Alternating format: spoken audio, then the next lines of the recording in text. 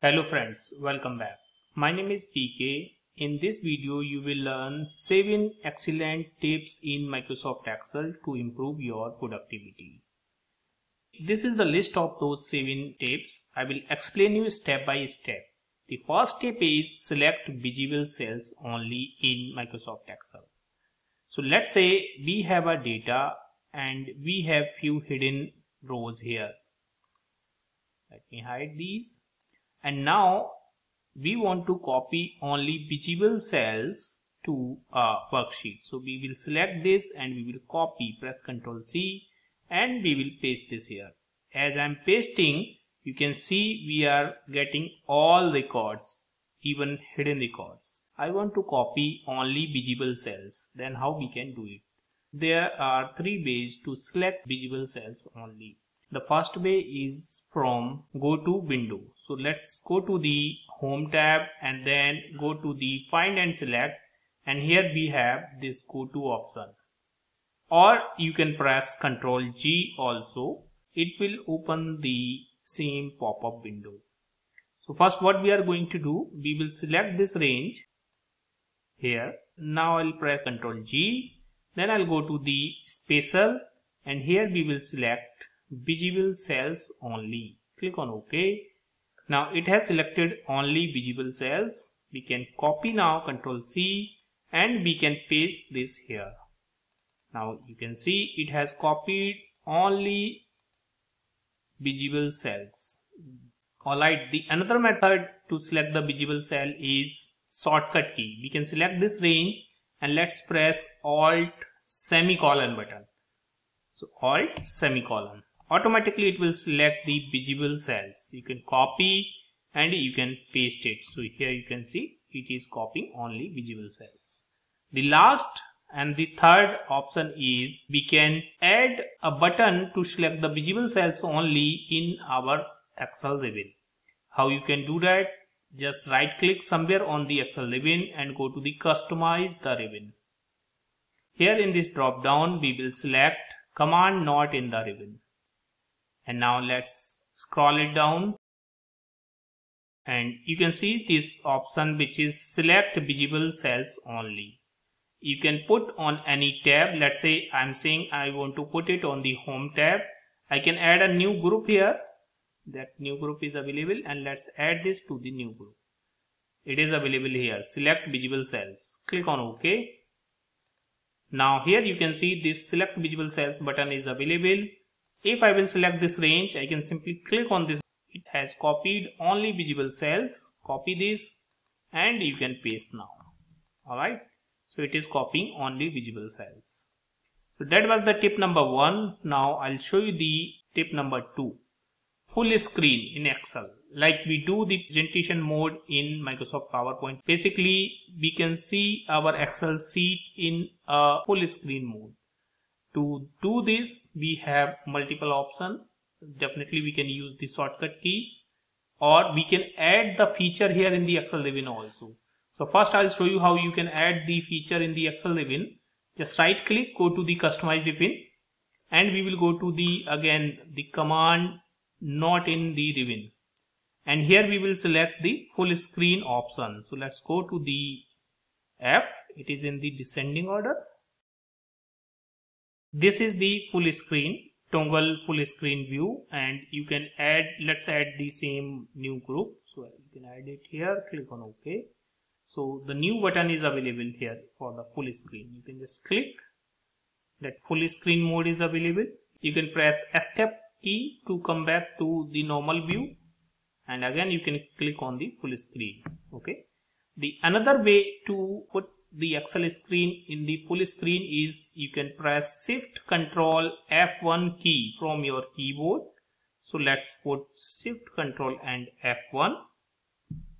It is in full screen. If you want to come back to the normal screen, again you can press Ctrl Shift F1. Yes, so using the Ctrl Shift F1 you can put it in the full screen mode and come back from the full screen mode. So these are 2 methods. Now the tip number 3 is the autocorrect. Autocorrect is very useful when you are typing something and you are making some spelling mistake. It will correct automatically. Apart from that, there are a lot of things which we can do using the autocorrect. Let me give you the example. I'm doing the data entry and I have a keyword which I am using again and again. Let's say I'm putting here a code. Go to the file and options, or you can press Alt-O to open the Excel options. Then you can go to the proofing. Here we have autocorrect options. And now here you can see we have replace and with. And these are the few things you can replace with these signs also. Here what I'm doing, I'm putting a character. Let's say I'm putting this character, cap sign. And I'm saying as soon as I will type the cap sign, it should be changed with my code like RC1000531 space dash and just click on add. So now we have put this code. Okay. Now if I'm putting some codes here and I'm typing, I don't need to type that code again and again. I can simply type that sign and I will put the space. Automatically it will give me that code. Now I can put some my additional code here and again I will type that sign space. Automatically it will convert that. I can put my additional code and then again I can start typing. So that is how you can create your codes and you can make your data entry easy. Let's say here I'm putting R space, so automatically it will convert into this icon. Alright, so that is the magic of autocorrect. Now the next tip is Workbook Statistics. You can get the Workbook Statistics also to quick view of your workbook and current worksheet. It will show you a lot of information there. I'll show you. To open the Workbook Statistics, you can go to the Review tab and you can go to the Workbook Statistics. This is, or you can press the shortcut key Alt-RB. So this is Workbook Statistics. Here it is showing the current sheet information. End of the sheet is C11. This is the last cell. Then cells with the data, number of tables, formulas, object, and if you have the pivot tables, it will show that also. Then the workbook details, how many sheets are there, cells with the data, number of tables, pivot tables, formulas. Okay, if you will put any formula, let's say here I'm putting 1 plus 1. It is a formula because we have put the equal to sign there, right? So if again I will go to the Workbook Statistics, there is another shortcut key, that is Shift Control G. So let's press Shift Control G. It will open that, and now here you can see it is showing one formula. We have put one formula there. Alright. Quickly you can see the information about the workbook and the current sheet. Alright. Now the next one is the translator. It is very useful when you are working with the multiple language like English, Spanish or some other language. I have put this text in English. Now I want to see what will be the Spanish translation for this text. Go to the review and you can click on translate. You can press the Alt Shift F7 shortcut key, or you can press Alt RL. Alt RL. It will open the translator, and here the first is the from language. It has detected it is English. Two language you can choose from here. Let's say I'm putting here Spanish. Now it is showing the translation here. If I will click next cell, now it is showing the translation for this cell value. Then this one, and if you will select multiple, and then it will give the translation for the multiple one also. You can select and right click, you can copy this. If you want to put on your Excel sheet, you can put that here. Okay, so friends, that is how you can use the translator. It is quite useful if you work with the multiple languages in Microsoft Excel. Now the next is the custom view. Custom view is useful if you want to create the different view and if you want to see the data in the different views, I'll show you. It's like a bookmarks we use in the Microsoft Power BI. Let's go to the view, and we have the custom view here. You can click here to open the custom view, or you can press Alt WC shortcut key. Alt WC. So we haven't created any view. So let's create a view. I'll show you how you can create a view. So let's say I'm going to the data tab, and here what I'm going to do, I'm just unhiding the data, and I'm putting the zoom size around, let's say 150. Okay. Now I'm creating a custom view, and let's add a name. I'm putting here data 150%. Okay. And click on OK. So that view is added now. Now if you want to make it to the 100% and you want to hide some rows like this, now we quickly want to see that view which we have saved. We can go to the view, custom view, and that view is available here. We can say show.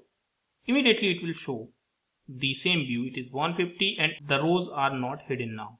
Even we put the filter, let's put a filter, and here I'm saying so the where in sales is greater than 50. Okay, so we have very few records, and I'm saying it is should be zoom percentage 85%, and even let's hide this sheet.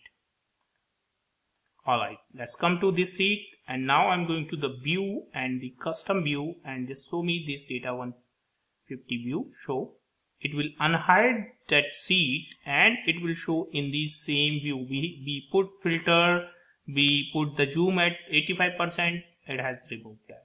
Okay, even you can create another view. Let's create another view wherein we are putting 100% here, and we are putting a filter for, let's say, these 3 employees. Click on OK, and let's create a view, custom view, and let's add here 3 employees.